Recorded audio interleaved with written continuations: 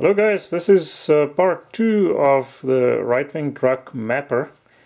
I know several guys have been waiting for this, because I said I would share some PID settings and those kinds of things with you as well.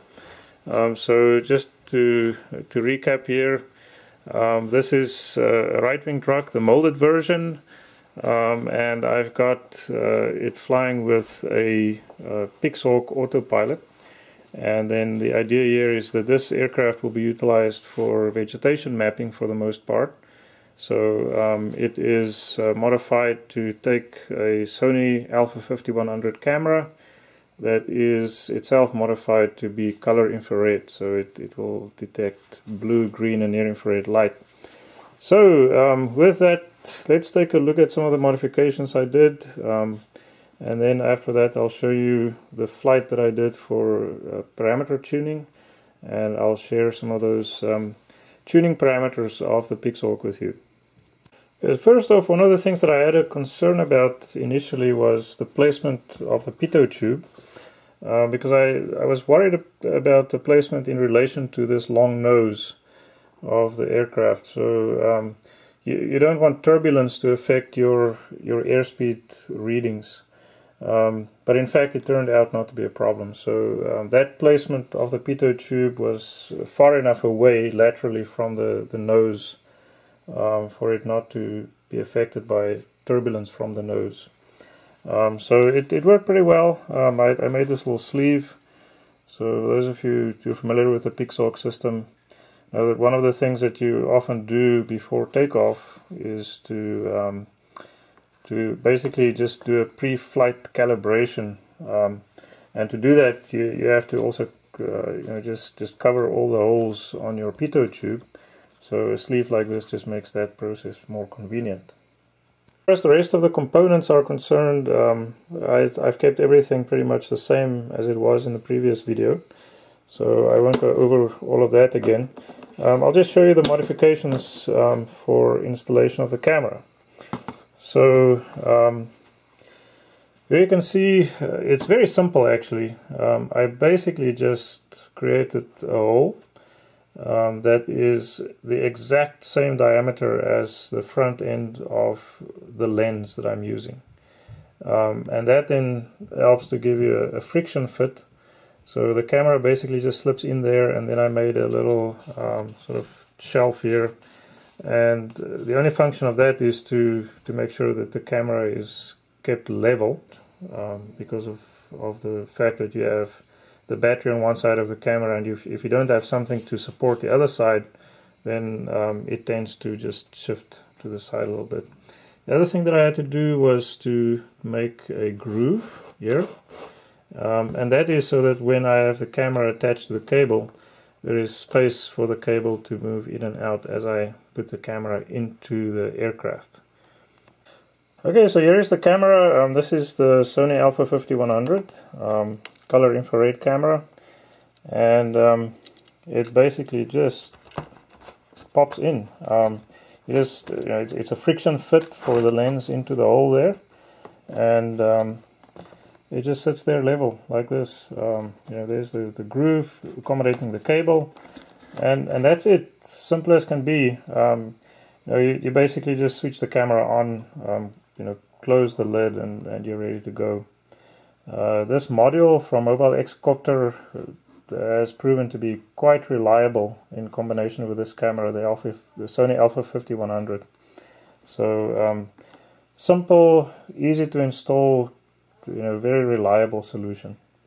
Just a couple of things to point out here. The foam here at the bottom is quite thick, so when you have the camera installed with that Sony 16mm lens, it's an E-mount lens, there is actually a lot of clearance between the bottom of the lens and the bottom of the foam here, so there is little danger of actually damaging the lens on a landing.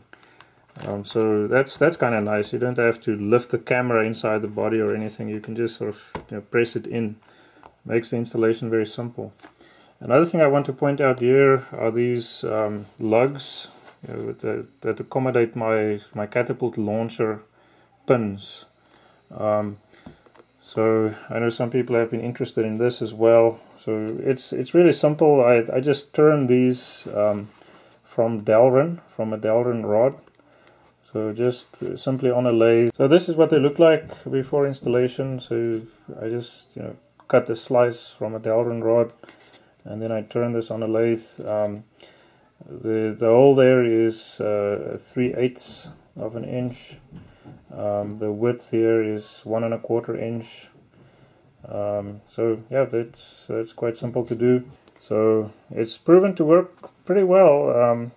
I was a bit concerned with just using hot glue here and not any other reinforcement, that you might develop cracks or something in the foam itself. But after several launches now, it hasn't caused any problems. Okay, let's take a look at the Pid Tuning Flight. So here you can see me assembling the launcher. It's a catapult launcher from Ag Eagle. That's pretty convenient to use for different designs of aircraft. It's easy to adapt different aircraft to the launcher. Here you can see me activating the Pixhawk and going through my pre-flight inspections. Everything looked okay, so I moved ahead with the launch. Here you can see me attaching the rest of the bungees, so I do that just before the launch. And you can adjust the power to some extent by putting on more or fewer of these bungees. In this case I'm using all of the ones that I have available, which are 8, which provides ample power for the launch. The launch is pretty easy. Just press the pedal and then open the throttle. So first thing I did was to just trim the aircraft in manual mode, and then I went to fly-by-wire mode, and everything looked okay there. I did a few big circles and so on, and it looked fine. So I then went into auto mode. So this is the last part of the flight that I'm showing here, when everything had been tuned already. So you can see that it's flying pretty straight on the lines. It's flying along a rectangular course there. And what I was looking for to achieve was for it to stay pretty much on the line of flight once it's intercepted the line, following the turns. So you can see it succeeded pretty well in that. And there you see it coming down for the landing. Since I knew that the autopilot was working fine, I did the landing in fly-by-wire mode, which makes it really easy to land the aircraft. So that flight pattern there was in spite of some pretty gusty and stiff winds up high. You can see there the wind speed was 10 to 12 meters per second at 100 meters where I was flying. And this, for those who are interested, this is the battery depletion rate. It used about 25% of the battery for every 15 minutes of flight. So that means practically you should be able to fly for at least 45 minutes quite safely on an 8000 milliamp hour 5S battery. And here I will leave you with the parameters that I ended up with. So you can pause this and take a look at those in detail if you want to. But basically it was very easy to tune. As usual with a plane that inherently flies well, it is also usually very easy to tune. So the Ritewing Drak is no exception to that general rule of thumb.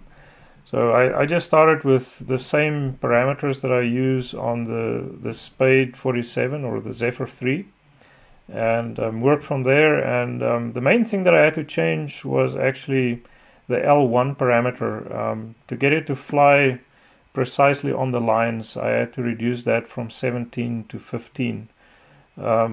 Apart from that, it was pretty much the same with just small variations compared to the Zephyr 3. Thanks, and bye-bye.